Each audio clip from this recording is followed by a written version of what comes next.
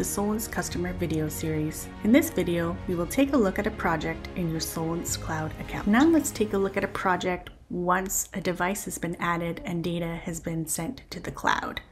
So here we are back in the projects window. The project we just added is now listed. You can also see that there has been an alarm triggered for this project, which is indicated by this red bell icon, whereas above here you can see that there has been no alarm set. So let's quickly take a look at the project view for this project one we just created.